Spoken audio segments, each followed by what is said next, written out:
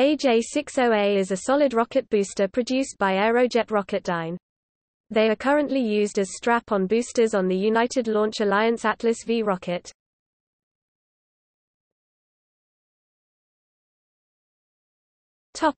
History. The AJ-60A rocket motor was developed between 1999 and 2003 for use on the Atlas V. In 2015, ULA announced that the Atlas V will switch to new GEM 63 boosters produced by Northrop Grumman Innovation Systems.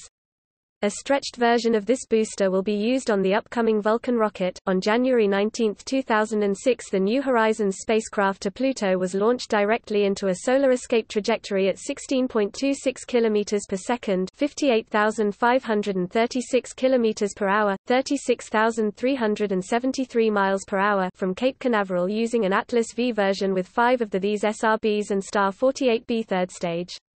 New Horizons passed the Moon's orbit in just 9 hours.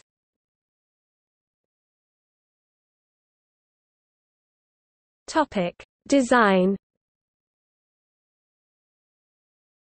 AJ-60A is a solid-fueled rocket-burning HTPB.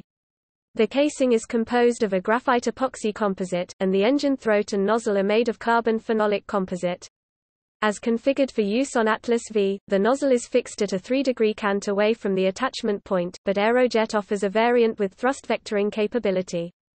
The Atlas V configuration also features an inward slanting nose cone, but it is available with a conventional nose cone or none at all for use on other rockets. AJ-60A is the largest monolithic solid rocket motor currently in production. The stages are designed to be transported by truck.